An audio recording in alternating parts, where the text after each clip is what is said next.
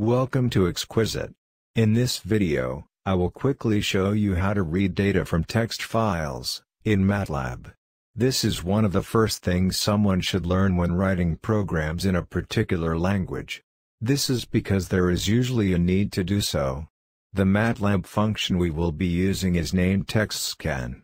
It is used to fetch data from a text file into the MATLAB environment. To use the textscan function, we must first use the fopen function to open the text file which we want to fetch data from. So in line 1 of the program, we type fopen as shown. And inside the bracket, we can provide some information, which are usually called arguments. The first argument is the file name. That is the name of the file from which we want to fetch the data. Now let's have a look at the sample file which we will be using for illustration. The file is named osgf00120120101.std. It is stored in this folder named program. To keep things easy, we will later save the program in this same folder. Now let's open the file to have a look at the data inside of it. That is how it looks. Note that we are only using this particular file for purpose of illustration. You can use your own data files in whatever different format they are. You only have to specify things as we will do in this video. Back to our sample data file. Data in this file has two columns. The first column contains the time in hours, running from 0 to 23, while the second column contains corresponding values of a parameter which we call tech, for short. Your data could be much bigger, and in so many columns. Similar procedure illustrated here should be followed. In case you want to practice with this particular data file, we have stored it alongside the final MATLAB program at the site displayed on the screen, and in the description section of this video on YouTube, from where you can download and practice with it. So let's get back to our MATLAB code.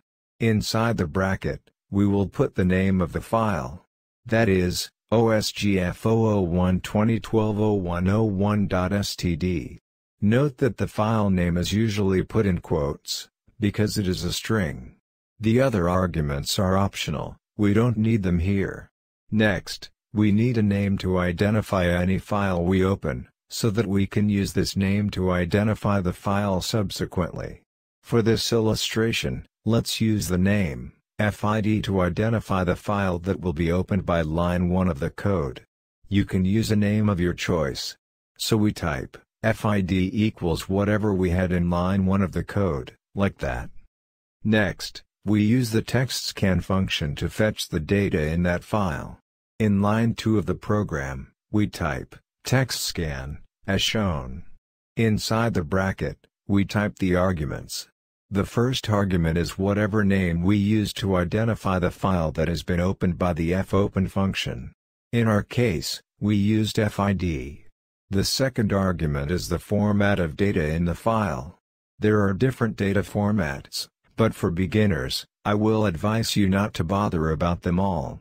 Just use %f for a column that contains numeric data, and %s for a column that contains characters that are not numeric.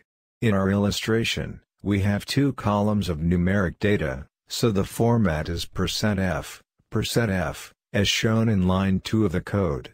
If we had 5 columns of numeric data, then we should have rather typed %f, repeated 5 times as shown.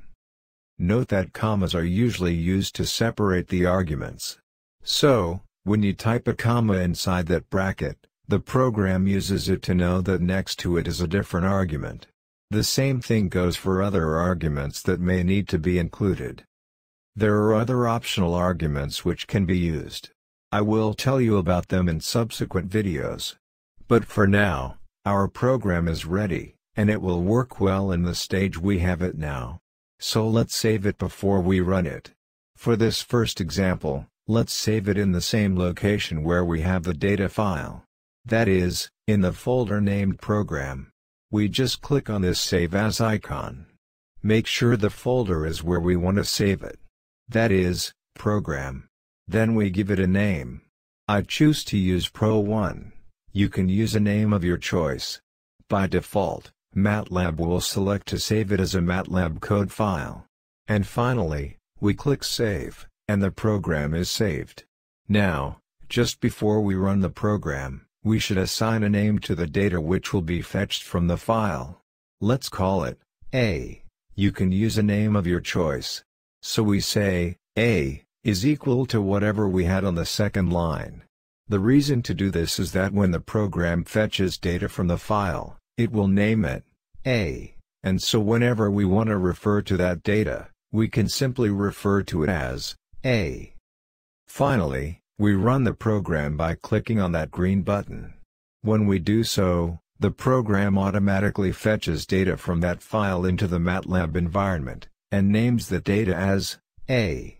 We can confirm that the data is correctly fetched by typing A on the command window, and hitting the Enter key. Information about the data in the file should be displayed as shown. It tells us that A contains 2 columns of data, and that each of the 2 columns contain 24 entries.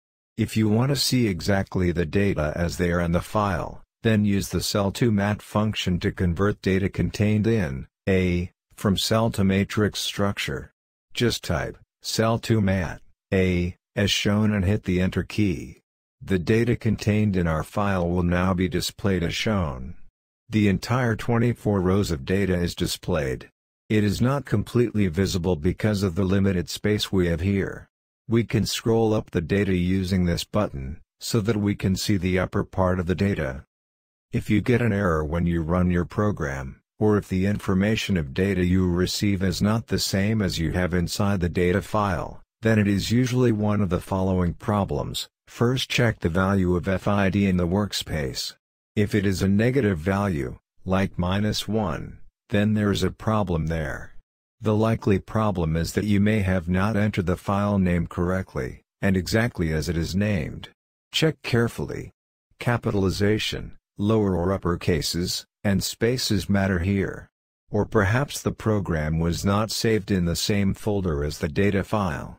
If however the value of FID is positive, then there is no problem with the first line. Check the second line.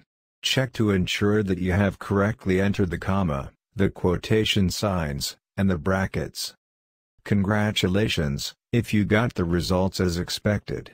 You have just written a MATLAB program that automatically reads data from a text file. More lines can be subsequently added to the program, to process or analyze the data as desired. In the next video, I will show you how to read data files that may not be in the same folder as the MATLAB program, and data files which may contain headings that are not part of the main data. See you then. If you like our videos, don't forget to click on the subscribe link. It is completely free, and lets you know when we upload new videos. Plus, it's your little way of promoting our channel. Thank you.